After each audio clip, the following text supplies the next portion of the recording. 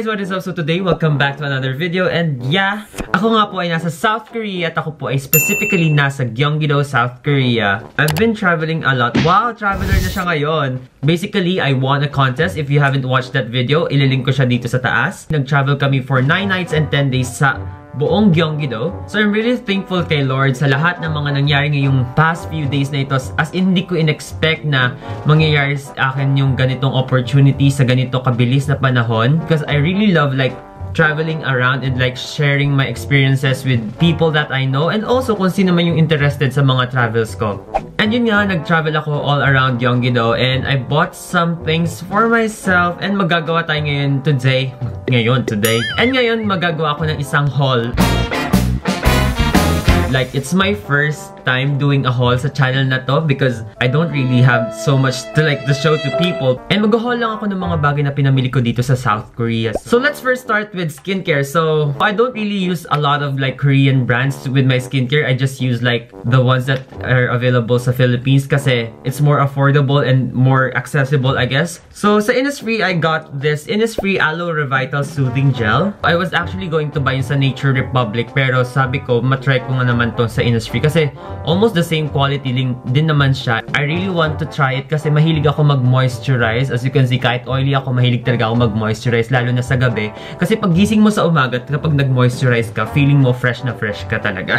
So also from Innisfree, I bought this Super Volcanic Pore Clay Mask. Una, isa lang yung binili ko pero inisip ko, halama, medyo hindi naman ko afford to sa Pilipinas. So bumili ako ng dalawa. I guess ibibigay ko isa sa nanay ko tapos isa sa akin. Yeah, ito try ko to aside from dun sa Aztec na ginagamit ko. So I'll try this for a few months. Tingnan natin kung mas better ba siya sa Aztec or just the same. I also got this Jeju Lava Seawater Dual Kit. Sample din lang naman siya. Hindi ko lang alam kung ano ba tong mga to. Pero parang mga ano siya.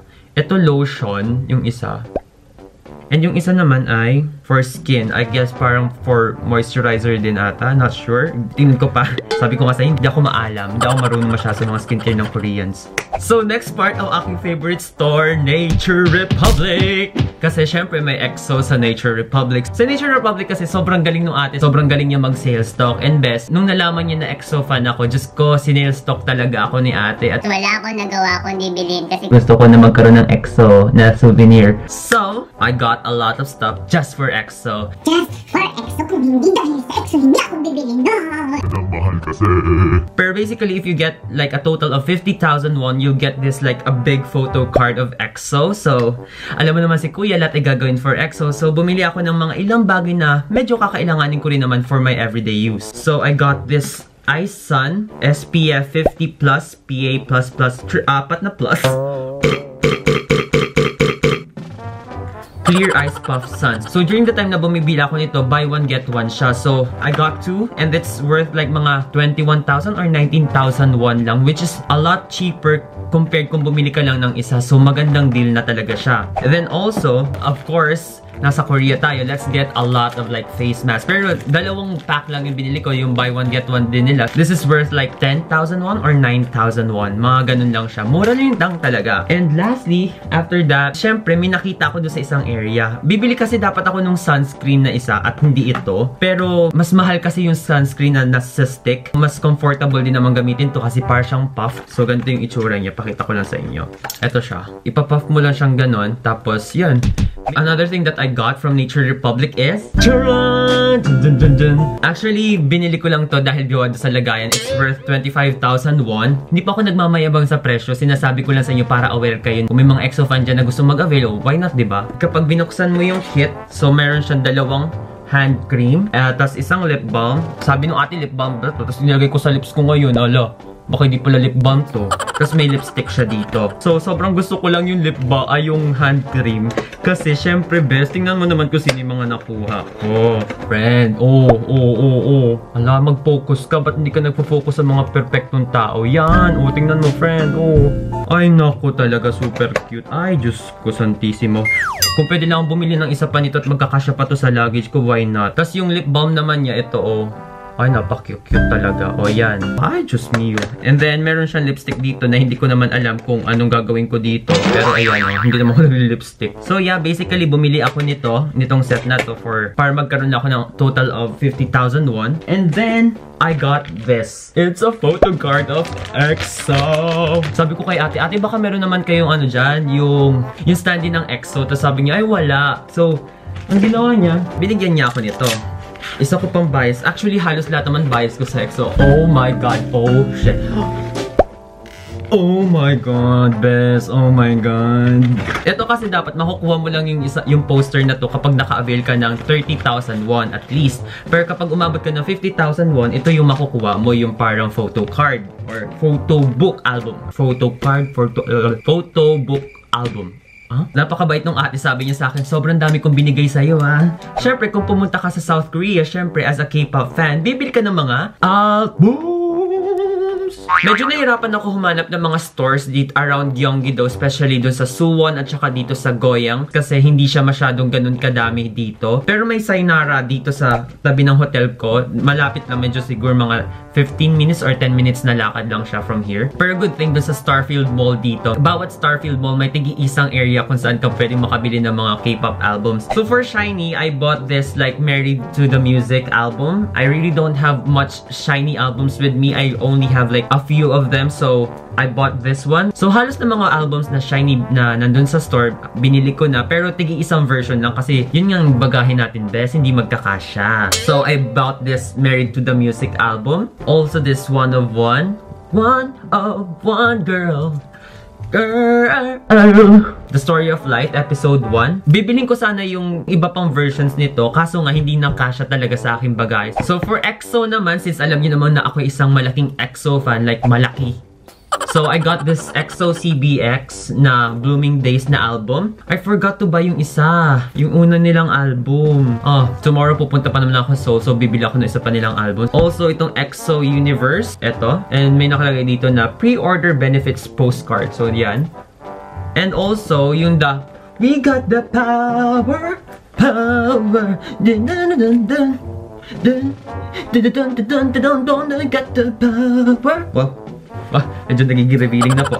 EXO The War album. So it's worth 22,000 won. This one is worth 16,000 won. This one is worth 16,500 won. So, meron pa pala ako sa skincare. So, parang nabili ko to sa sa Clio ata. Para naman sa pagiging oily na aking skin. So, trinay ko tong for men na Sebum Breaker all-in-one.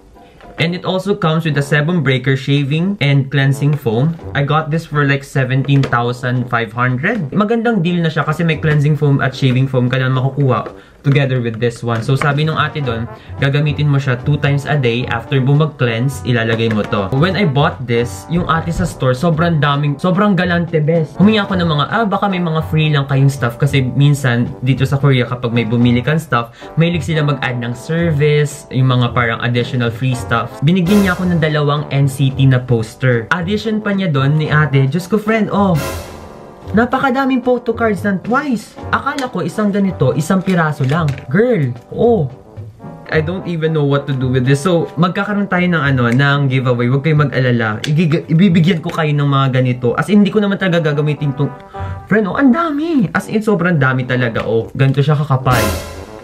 So, aside from the K-pop side of things, I bought some personal, like, yung mga gusto ko naman para sa sarili ko na magagamit ko. I really love this, like, yung maliit na ganito lang sa Etude House kasi hindi naman ako masyadong nagpapabango. Or Joyful. Joyful yung pangalan. Favorite ko to sa Etude House. Also, I got, like, a perfume balm from the BCJ, the Bukchoji Botanical Garden sa Paju. I also got myself an Instax. Hindi ko talaga plinano na bumili nito, pero since nandito na din naman at parang may konting naman si kuya, may konting datong at nakabali ako sa 4 pieces. So, bumili ako ng Instax. My first Instax picture with my friend that I met during this tour. Her name is Ilgin. So, she's from Austria. I also bought a lot of socks kasi mura ang socks dito sa South Korea. So, these ones are like for 1,000 won each. Madami pa to, friend. Nandun lang sa bag ko. Ayoko nang kunin. I also bought this like Charles and Kate na unisex na wallet. Sobrang cute lang nung color. Tapos, I think na magandang gift to para sa akin. And one of the biggest things that I got this one, oh god, I got me a new shoe. It's the Filare. Filare yung tawag dyan.